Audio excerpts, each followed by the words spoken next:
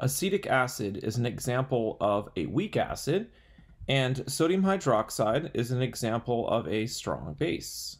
When acetic acid reacts with sodium hydroxide, an aqueous solution of sodium acetate is formed along with water. Since this reaction is an acid-base neutralization reaction, and these reactions go to completion, instead of using an equilibrium arrow, we simply draw an arrow going to the right. Next, let's write the overall ionic equation. This is also called the complete ionic equation. Let's start with acetic acid. Acetic acid is a weak acid that only partly ionizes in solution. Therefore, in an aqueous solution of acetic acid, most of the acetic acid molecules stay protonated and don't turn into acetate. Therefore, we're just going to write CH3COOH down here. We're not going to show acetic acid ionizing into H+ and the conjugate base.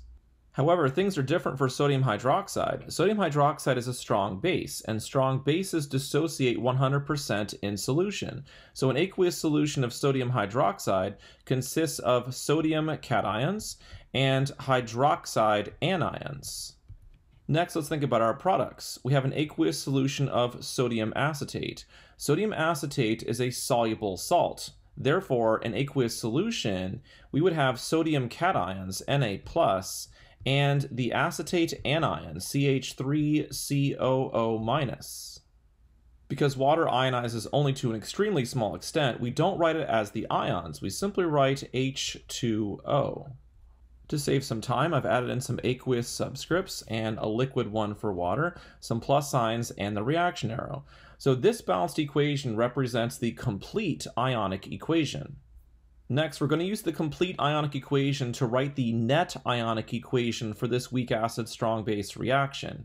And to do that, we first need to identify spectator ions. Remember, spectator ions don't participate in the reaction. So looking at the complete ionic equation, there are sodium cations on the left and sodium cations on the right, so we can cross out the sodium cation. That's our spectator ion. After we take out the sodium cation, what's left over is our net ionic equation. So for our net ionic equation, we have acetic acid plus hydroxide anion forms the acetate anion and water. Now that we have our net ionic equation, we're going to think about three different situations. In the first situation, we have equal moles of our weak acid and our strong base. Looking at our balanced net ionic equation, the mole ratio of our weak acid to our strong base is 1:1. Therefore, if we have equal moles of our weak acid and our strong base, and the mole ratio is 1:1, the weak acid and the strong base are going to completely neutralize each other and form the acetate anion. So if our goal is to figure out the pH of the resulting solution, we don't need to consider acetic acid and we don't need to consider the hydroxide ions because these have been completely used up. We need to think about the acetate anion in aqueous solution.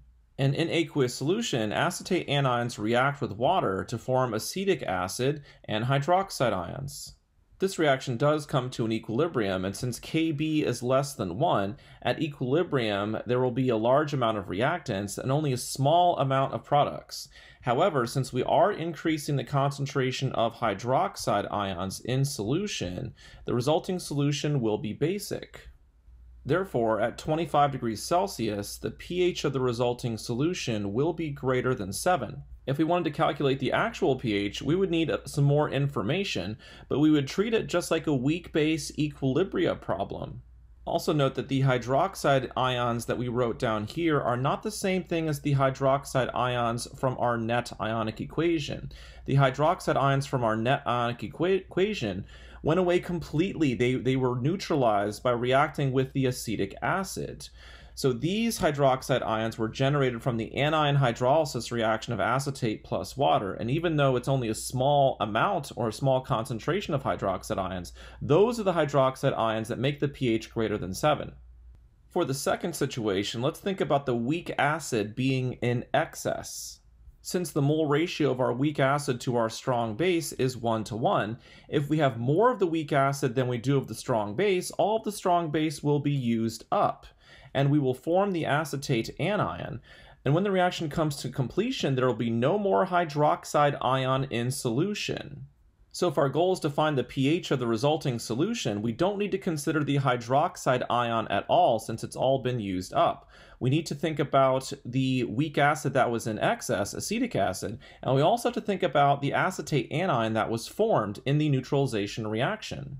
First, let's think about the weak acid that was in excess. Acetic acid will react with water to form the hydronium ion H3O+, and the acetate anion CH3COO-. Because the concentration of hydronium ions in solution increases, that makes the solution more acidic. Therefore, when the weak acid is in excess, the pH of the resulting solution will be less than 7 at 25 degrees Celsius. If our goal is to calculate the actual pH of the resulting solution, our first thought would be this is a weak acid equilibria problem. And it is, however, there are two sources of acetate anion. One source of acetate anion is from the reaction of acetic acid with water, and then the other source of the acetate anion came from our acid-base neutralization reaction. Therefore, one way to think about this problem is it's actually a common ion effect problem, where the common ion is the acetate anion. The presence of a common ion decreases the ionization of acetic acid in water. However, since the concentration of hydronium ions will still increase, the pH of the solution will be less than 7. Another way to think about this problem is, when we formed the acetate anion from the neutralization reaction, we had some of the weak acid in excess. And when we have a weak acid and its conjugate base present, a buffer solution forms. And so we could also use the Henderson-Hasselbalch equation to calculate the pH of the resulting solution. For the third situation, let's think about the strong base being in excess. Since the mole ratio of our weak acid to our strong base is 1:1, if we have the strong base in excess, the strong base is going to neutralize all of the weak acid. Therefore, when the reaction comes to completion, there will be no more weak acid present. So if our goal is to find the pH of the resulting solution, we would just have to think about the extra hydroxide ions in solution. And since there are extra hydroxide ions from our strong base, we know at 25 degrees Celsius, the pH of the solution will be greater than 7. So the resulting solution will be basic. If we wanted to calculate the actual pH of the solution, this would become a strong base pH calculation problem. And while it is true that the acetate anions that were produced from the neutralization reaction will react with water to also increase the concentration of hydroxide ions, the concentration of hydroxide ions that we would get from the anion hydrolysis of the acetate anion would be negligible to the hydroxide ions that were left over. Therefore, we could just consider the strong base to calculate the pH, and we don't need to worry about anion hydrolysis for this particular situation.